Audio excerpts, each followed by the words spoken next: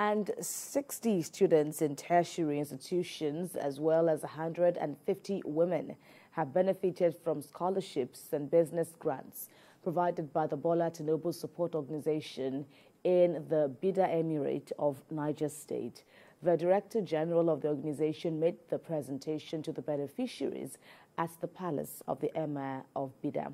Chinemi Bami reports. The Bola Tinubu support organization has made a significant impact in the Bida emirate of Niger State. In a display of support for education and entrepreneurship, the organization awarded scholarships to 60 deserving students and provided business grants to 150 women. The group has in times past provided various forms of support to students across some local government councils in Niger State. Leader of the group, Abdullahi Kuso, said, beyond canvassing for votes during elections, there is a need to continue to impact the lives of average Nigerians at the grassroots, which is why the group is giving back to the community. And we felt where you were brought up should be your first priority. We are sent there by our people. Unfortunately, we are there. So we felt no matter what, you need to build a home and get in touch with the grassroots. During the election, we spoke with them to vote our principal Bola Tinubu, and they answered our call. And we promised them this is a project will continue, not because we felt they should vote us, but we felt we are one of the fortunate people from Ripe Kingdom.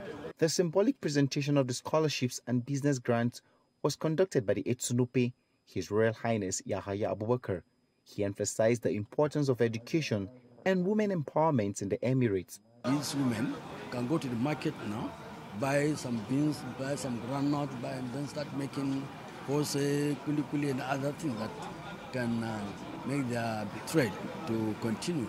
So in that aspect, we express our gratitude to him, and we pray Almighty Allah to continue to guide him, and also urge people of same status, who God has given wherewithal in terms of financial position, to come and support. I'm grateful for this scholarship that I've been given. I'll make sure I use it with immediate care. I really appreciate Honorable Abdullahi Kuso for bringing in youth empowerment here in Niger State, and we really appreciate it. Recipients, overwhelmed with gratitude, spoke highly of the organization's generosity and expressed hope that such endeavors continue to empower and uplift communities across the country. Chinemi Bami, TVC News, Bida.